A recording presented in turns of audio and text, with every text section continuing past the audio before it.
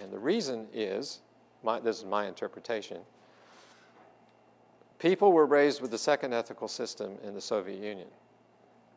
In order to cope with the West, they need to learn the first ethical system. They need to make that transition. Each individual needs to make that transition in order to understand democracy and free markets. But in order to do that, they have to understand the two systems of ethical cognition and learn how to engage in reflexive control. So that this is the theory that's being used in education and in psychotherapy in Russia now to help the people make the transition.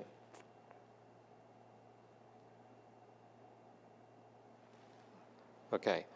Now the next reflexive control theory, reflexive theory that I want to cover is George Soros's work.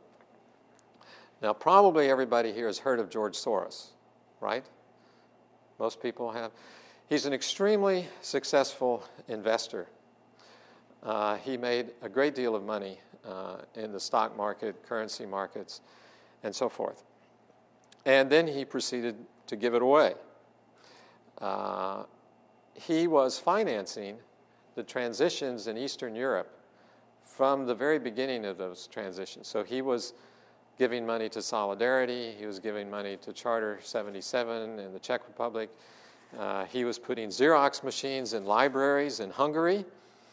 Very revolutionary activity at the time because you may or may not know about something called the samizdat. The samizdat was illegal literature. So, for example, Solzhenitsyn's novels would be passed from person to person, and people would retype them on manual typewriters with several carbon copies. And that was the way Solzhenitsyn's work was reproduced and distributed in the Soviet Union in the period under Khrushchev and Brezhnev and so forth. Well, if you have a copier, that really simplifies the reproduction of literature in these formerly authoritarian societies.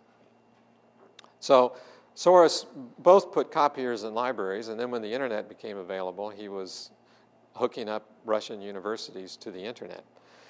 And he did many other things. But he was very clever and very strategic in his efforts to undermine the communist system and then to build up civil society after communism collapsed. Now, my feeling is that Soros's theory is quite compatible with second-order cybernetics and the other system sciences, but he's not an academic, so he uses little of the language of cybernetics and system science. But nevertheless, the match to me is very clear, and what he does is he connects second-order cybernetics to economics, finance, and political science, which had not been done by the cyberneticians before. Before, the cyberneticians had made connections to engineering, psychology and family therapy, management, and philosophy of science, but not economics, finance, and political science. So his contributions are really quite important, I think. But his theories are not yet well known in systems and cybernetics community, and they're not yet highly regarded by economists and finance professors. And I'll explain why, I think. Okay, Soros has a participatory, not a purely descriptive theory of social systems. And in fact, he rejects Popper's conception of the unity of method. Soros studied with Popper at the London School of Economics when he was a student in the 50s. And he adopted Popper's idea of open society for his foundations, so that he's created a series of open society foundations, I think almost 50 of them now, in countries around the world, promoting the development of civil society or open societies. But what Popper claimed was that you could use the same method for the physical sciences and the social sciences, namely the method of conjectures and refutations. That is, you create a theory of the system and you attempt to disprove it. The reason why you create knowledge in this way is because of the problem of induction. The problem of induction is the problem that you cannot reach general knowledge through inference. The standard example is white swans. If you've seen a lot of swans, and all the swans you've seen are white, you can form the conclusion that all swans are white. But one day you may see a black swan, and in fact there are black swans, okay, just like there are albino human beings. Okay, they're rare, but they're there. As soon as you see a black swan, that disproves your proposition that all swans are white. And that's the problem of induction, that no matter how many cases you have seen that fit a description, the next case you see may disprove that proposition. Hence, all scientific knowledge is tentative. All scientific knowledge is provisional if it's based on induction. The only certainty you can have is if with deductive knowledge, where you start off with a set of axioms that you accept, like the law of requisite variety, and deduce propositions from that. That can be certain because the logic is certain, as long as there's no self-reference involved. Now, Popper pointed this out. Popper pointed out the problem of induction and said that then, in order to distinguish scientific thought from non-scientific thought, every proposition must be testable. So you first create a theory, and then you test it. And if you fail to disprove it, you accept it tentatively. That's the notion of conjectures and refutations. But Popper also claimed that you could create a theory of social systems in the same way that you create a theory of physical systems. And Soros says no, because social systems are fundamentally different. In social systems, there's observation and participation. Let me give an example that came up just very recently. You may or may not know that there's something called feng shui in China, which is a set of ideas about the appropriate design of a house. I know very little about this, but one of my Chinese doctoral students said that the idea is that if your house is designed in accord with feng shui, then the people who live in it will be happy and prosperous. Okay? And if you have a house that's designed not in accord with the principles of feng shui, then the people will be unhappy, they will be troubled, and they will be not economically prosperous.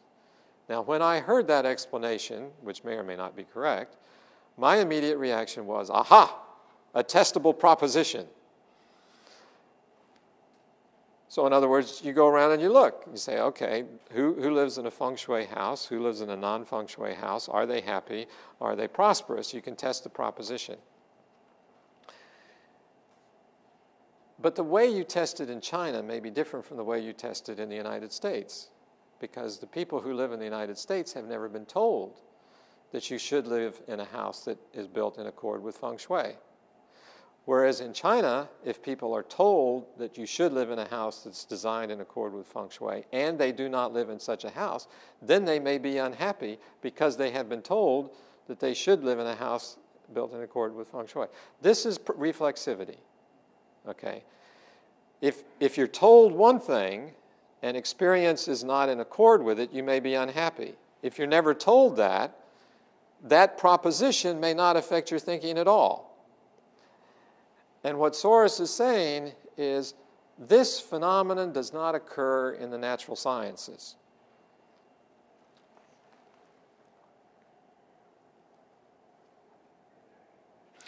Now, how are we to understand Soros' theory? I suggest two contextual ideas are useful.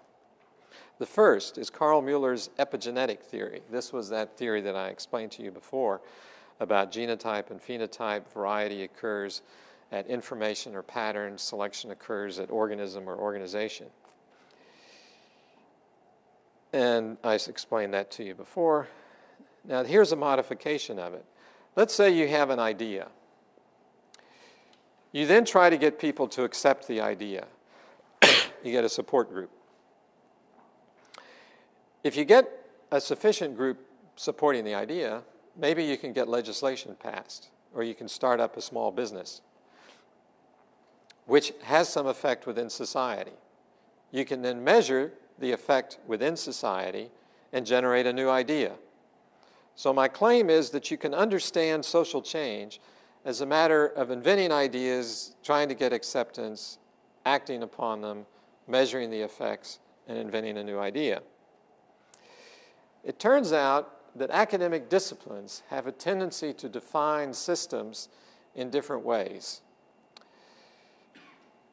Some describe systems as collections of variables, which we discussed earlier, physics and economics among them. Some describe systems as sequences of events, computer science or history would be an example. Some fields talk about groups, sociology, political science, coalitions. Some fields talk about ideas, psychology, philosophy, cultural anthropology. You can also have an interaction between ideas and society, and I'll show you that in a moment, which is a combination of ideas and events. The claim is, that's how social systems change. Here's an example of the interaction between ideas and society. That's like interest in trade and ancient learning leads to Marco Polo's trip, which brings science and technology stimulated by desire to improve trade. So traders accumulate wealth, nation states developed. Then you have the idea of progress, because people see that things are changing and improving. So people strive to progress more. You have an industrial revolution, Adam Smith's The Wealth of Nations, capital accumulation, Marx and Engels, etc. So you can trace out a sequence of events between ideas and events, and you can look at the change in social systems in that way. Soros calls this a shoelace model, which I thought was quite clever. If you use all of these methods for describing a social system, then I believe you get a richer description of the social system, and you're less likely to overlook important considerations. And you're likely to use the theories and methods of more than one discipline. These are specific advantages. You're more likely to include the interests of additional groups. You're more likely to think about culture, beliefs and values,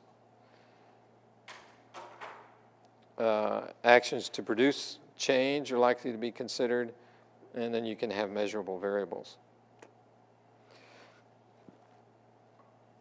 Classical scientific theories tend to emphasize variables and ideas. This is what I'm saying here. Certainly economics and finance. They build mathematical models.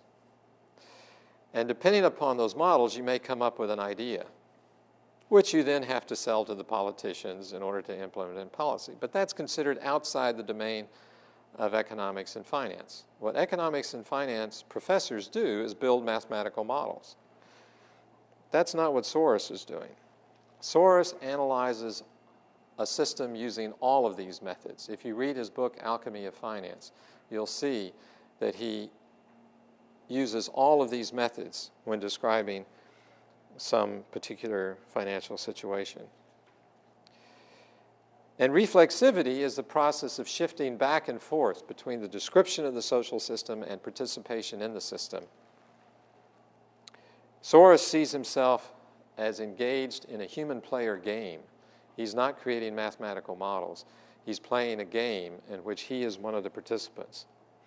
Other participants are people like the head of the Federal Reserve Board or the Chancellor of the Exchequer in Britain, major banks, etc.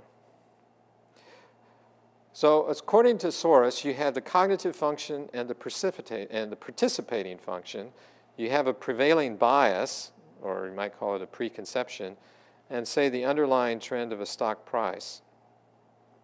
Now, the interesting thing about economics is that they have this proposition called the efficient market hypothesis, which basically says that information has no value, which is a very surprising conclusion given the number